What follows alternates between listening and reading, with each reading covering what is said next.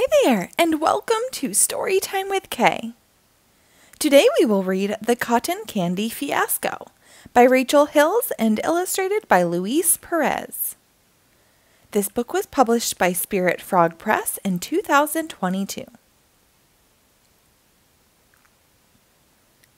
Mom gives me cotton candy, and that's when it all gets tricky. Now, from my toes up to my nose, I am a wee bit sticky. I climb onto a fairground ride. My bum sticks to the seat. I'm stuck there for so long a time, they bring me food to eat.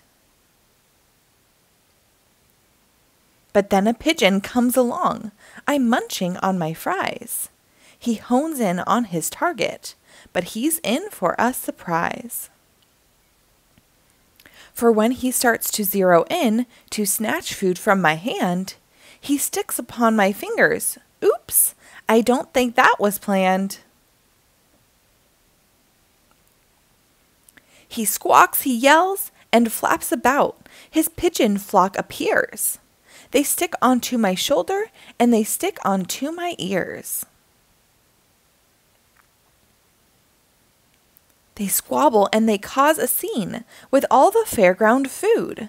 They spread out such a floppy mess, and now they all are glued.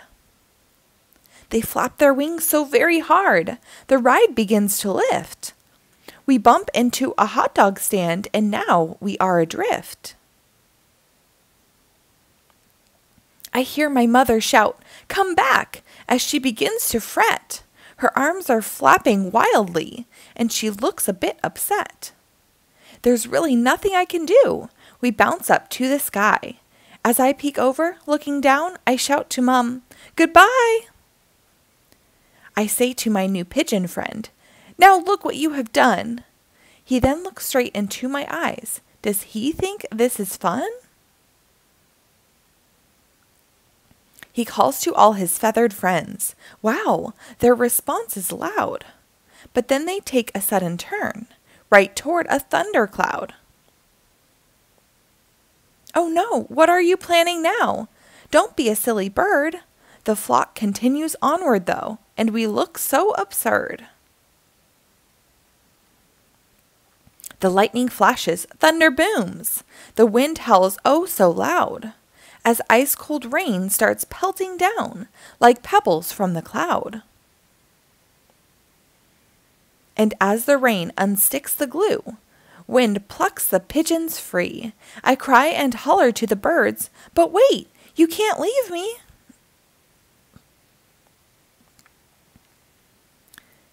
"If you just simply fly away, I'll splat hard on the ground." The bird in front just looks at me, and then he turns around. He calls out to his feathered friends.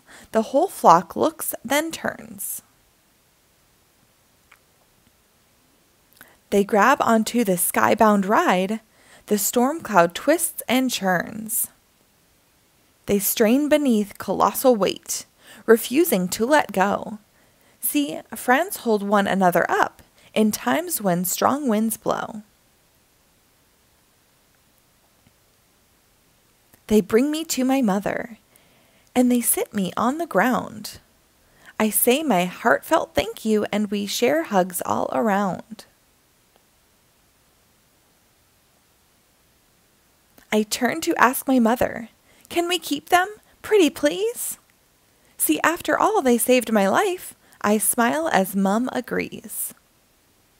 Who would have thought a pack of fries and cotton candy smidgens would be the reason we end up with far too many pigeons? The end. Thank you for reading along. Be sure to rate and follow my page for new episodes posted daily.